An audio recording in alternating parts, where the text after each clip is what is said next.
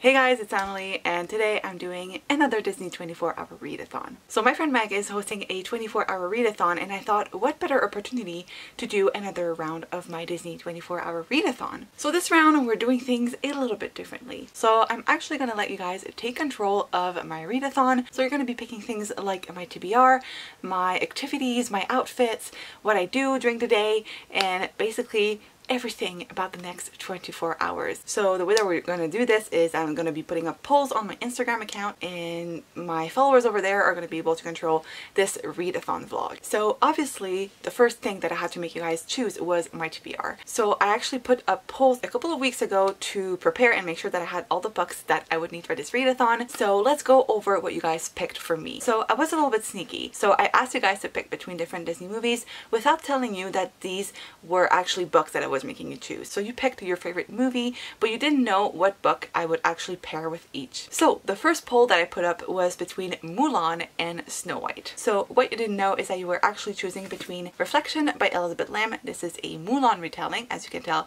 by the title and the cover. And Kingdom of the Blazing Phoenix by Julie C. Dow. This is a Snow White retelling. So the winner was actually Mulan, which means that Reflection wins. I'm actually really happy that you guys picked this one because Mulan is my favorite Disney movie, and also this is part of the Twisted Tale series, and as you guys may know, I am trying this year to make my way through the series and to finally catch up to it, so this is going to be a great way for me to stay on track and read more books out of this series. Up next, I asked you guys to pick between Beauty and the Beast and Alice in Wonderland. So what you guys didn't know is that you were actually choosing between A Curse So Dark and Lonely by Bridget Kemmerer, which is a Beauty and the Beast retelling, and A Blade So Black by L.L. Kinney, which is an Alice in Wonderland retelling. So the winner was actually Beauty and the Beast, which means that I will be reading A Curse So Dark and Lonely by Bridget Kemmerer. I'm not surprised by this result because I know Beauty and the Beast is a very beloved movie, and I'm really excited to be reading A Curse So Dark and Lonely because this one has been on my TBR for a while, and I know it's very popular amongst the booktube community. Finally, I asked you guys to pick between villains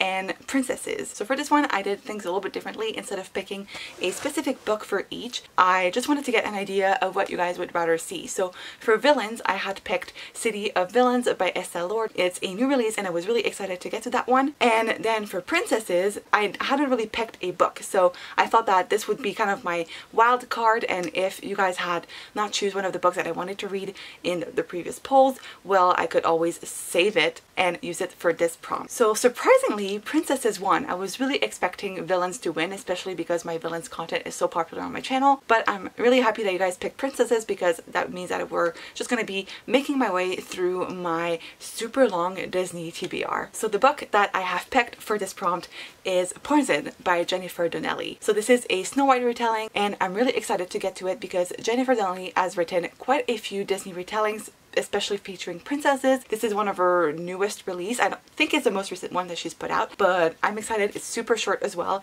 so I think it's going to be perfect for the next 24 hours. So there you have it. That's my TBR for this 24-hour readathon. I don't think I'll be able to read everything. Quite frankly, I think I might be able to read maybe 2 of these and maybe start a 3rd one. We'll see what actually ends up happening, but right now it is 8 p.m.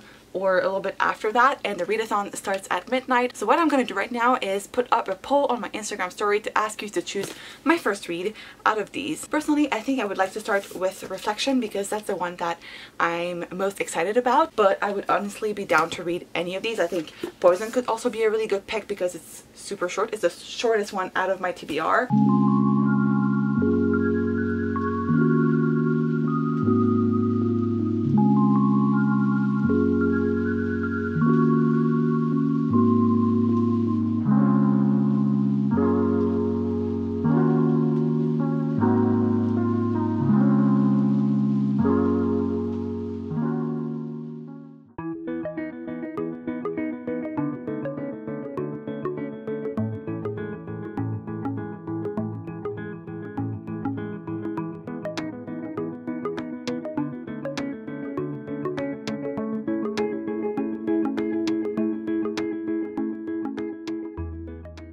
Good morning everyone. It is the next day and I have to get ready because I am supposed to join Meg, the host of this readathon, for some live reading sprints. So I need to get dressed, and I asked you guys on Instagram to pick between the two shirts that I'm going to be wearing. So we have to choose between Ursula and Aladdin. So let's see what you guys have picked. Alright, so let's see. And it's 50-50. So I could wait it out and just wait until one of them wins, but as I do have to get ready for the live stream, I have to get ready and like pick up a shirt to wear. So I think I'm going to go with my Ursula t-shirt because it's honestly super comfortable. I think out of the two options is the one that I'm most comfortable in. So I think that's the one that I am going to put on for now, and if like the poll changes throughout the day, we can always change our shirt. So it is now much later. It's about 1 p.m. so half of the readathon is already over, but worry not, I have made so much reading progress. So I have been reading A Curse of Dark and Lonely because that's the book that you guys have picked for me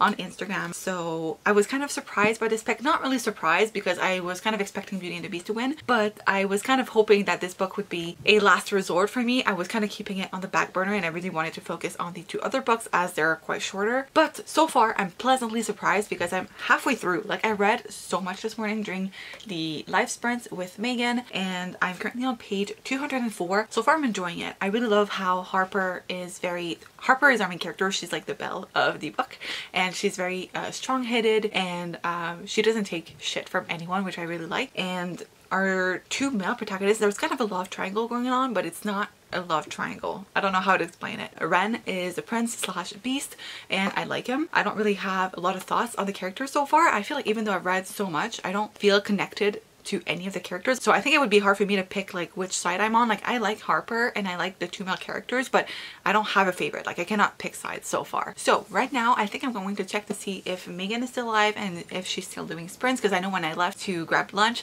she was still running some sprints. So I think I might try to pop by and see if she's still on. If not, I'm just going to be reading for a bit because this afternoon my mom wants to go on a walk, so I know that's going to cut off some of my reading time. So I want to make sure that I read as much of this as I can. I think our goal for today is going to be to finish this and maybe start something else. That was not the plan initially, but this is where we're going now.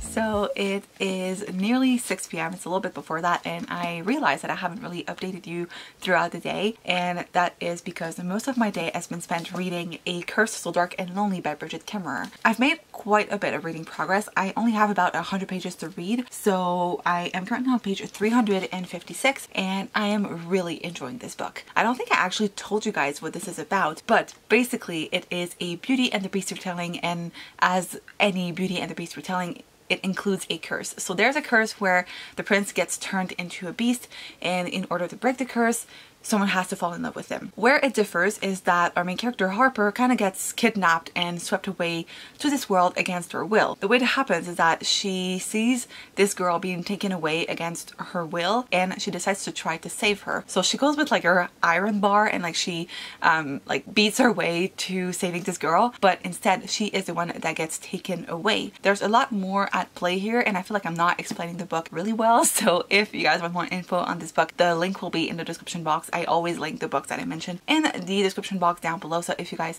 want more info on this, check the link below, because I feel like I cannot explain this properly even if I have been reading this book for hours and like I'm quite far into it, but I feel like it has a level of complexity that I'm not really able to put into words. So yeah, check the link down below. But yeah, my goal for the next couple hours, because there's only 6 hours, sorry. I don't know why I thought 5. Guess I can't count. But there's 6 hours left to the readathon. So I think I can finish the book within the next hour or so, maybe a little bit more. And after that, we're gonna try to read something else. Now, I realize that I haven't really made you guys vote for anything in the past couple of hours since I have been just making my way through my book, but I really want to watch a movie tonight. This is one of the things that I like to do during these readathons, is take that opportunity to also rewatch some Disney movies. So I am going to make you guys vote for the movie that we're going to be watching tonight. I have been making my way through the Disney films in order of release date, so I'm up to 1995. So I'm gonna make you guys vote between Pocahontas and Toy Story. I know a Goofy movie also came out in 1995, but I rewatched that like a couple of weeks ago, like maybe 2 weeks ago. So now in order, the next two are Pocahontas or Toy Story. I don't really know which one would win. I have a feeling Toy Story might win, but I might be surprised, and I would be okay with either title because honestly I haven't watched those two in a while. It's been quite a bit since I've rewatched either of those, so I would be down for any of them. So I'm gonna put the poll up now so that you guys have a couple of hours to vote before we're ready to watch our movie, and I'm gonna continue to make my way through my book. I did it. I finished reading A Curse So Dark and Lonely by Bridget Kemmerer, and wow, I loved it. I loved this book so much. I was not expecting to enjoy this one as much as I did. I think it started slow, like I was distanced from the characters, like I didn't really connect to them right away, but towards the end I was just like feeling for these characters, and I loved it. I cannot recommend it enough, and I think I'm going to give it a 4.5 out of 5 stars. I really enjoyed it. Like I can totally see this being one of my new favorite series because I know there's more books in the series, so I'm definitely going to be looking into reading the next ones, and yeah, I really enjoyed it. I loved it.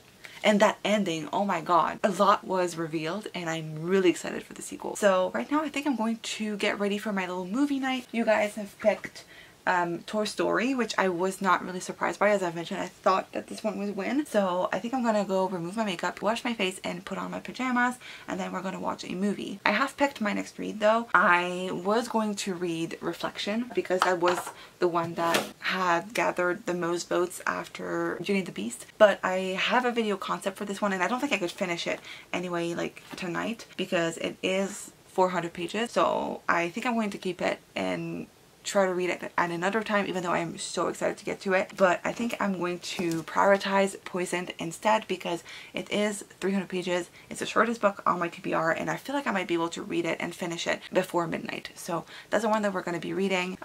But right now, like I said, we're going to get ready for our movie night.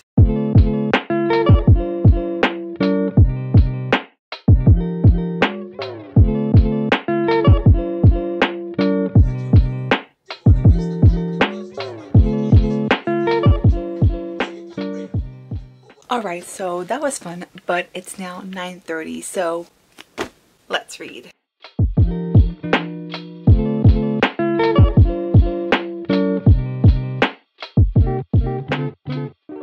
Hey guys, so it's the next day and I wanted to do one final reading update. So basically last night I fell asleep, so I didn't get to the midnight mark. I think I fell asleep at around 11 p.m. I just couldn't do it anymore after the movie. I was so exhausted. I just wanted to close my eyes, and I was slowly making my way through the book, so I think I just fell asleep at some point. But I did manage to get a little bit of reading done of Poisoned by Jennifer Donnelly. So I managed to get to page 82, and I don't think I really told you guys what this is about, but this is a Snow White retelling, and so we're following our main character Sophie. She's a princess. Her evil stepmother kind of hates her, and one day she sends her with the huntsman, and the huntsman is tasked to take her heart. You're familiar with the story. And this one, it's a little bit different because the huntsman actually manages to get Sophie's heart, and so I know you're wondering, how did she survive? Well, the 7 dwarves actually stopped by, like came by and saw her, and one of them is a clockmaker, and he manages to make like a contraption that will act as her heart, so it pumps blood and everything, so she survives. I haven't managed to make it super far into the book, so I don't really know what happens after that. I think we're trying to figure out why she wanted her heart, because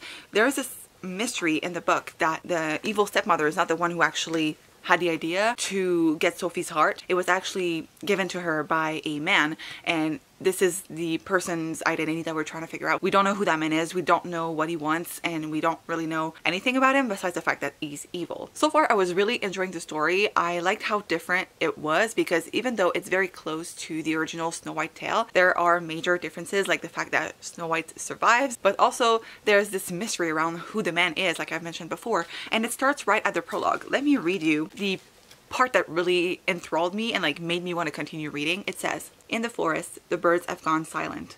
The creatures are still. Gloom lingers under the trees. And on the cold ground, a girl lies dying, a ragged red hole where her heart used to be. Hang the huntsman, you shout. Burn the evil queen. And who would fault you? But you've missed the real villain. It's easily done. He's stealthy and sly and comes when you're alone. He stands in the shadows and whispers his poison.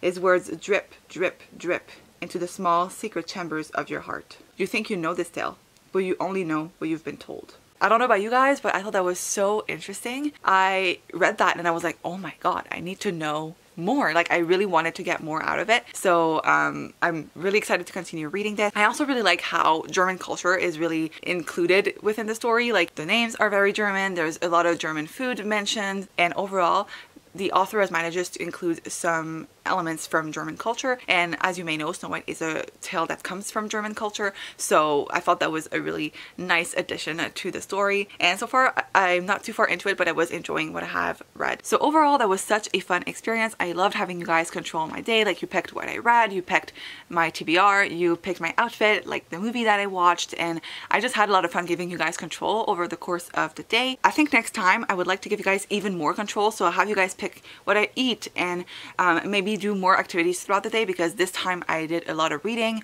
which I'm not mad at because this is the point of a readathon. But next time I think I would like to maybe do more things throughout the day and give you guys all the control. So make sure you follow me on Instagram so that you can pick for next time. The link will be in the description box down below. So now I think that's it. So thank you so much for watching. If you enjoyed this video, make sure to give it a big thumbs up and subscribe. And I guess that's it, and I will see you guys in my next one. Bye!